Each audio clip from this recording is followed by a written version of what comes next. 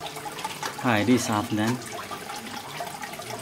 Today I want to show how I did my aquaponics set pH water test.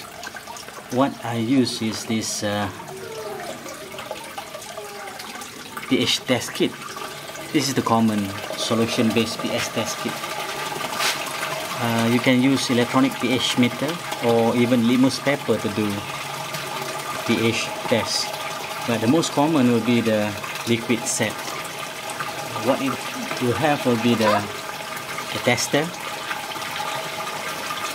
a small container where you fill up water right up to this mark, and the chart that you use to compare. Let's see how we do it. First, take sample of water from your pond or from the tank. This is about 5 milliliter.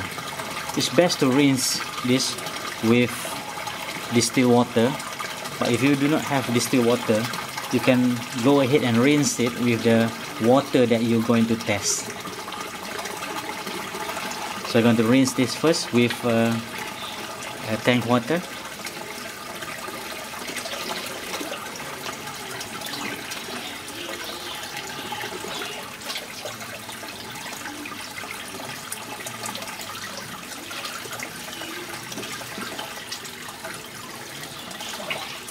And finally, I'm going to take a bit of sample, about 5 milliliter of sample, and you got to remove a bit, and that's about,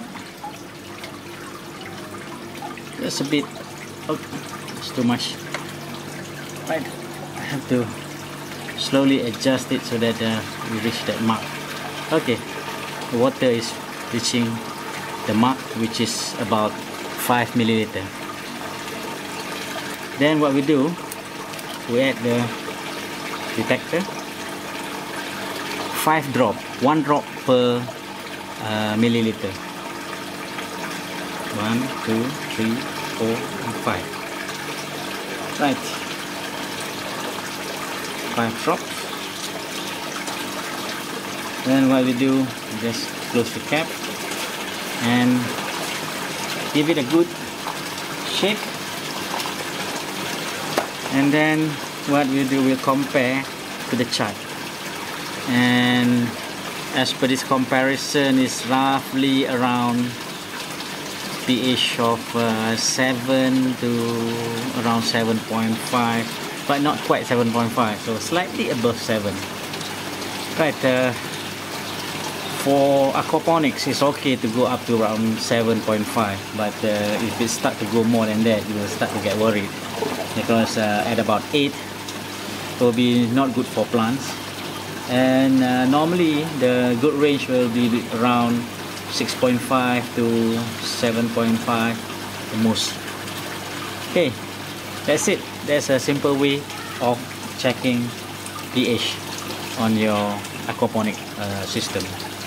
Okay, thanks for watching. Bye.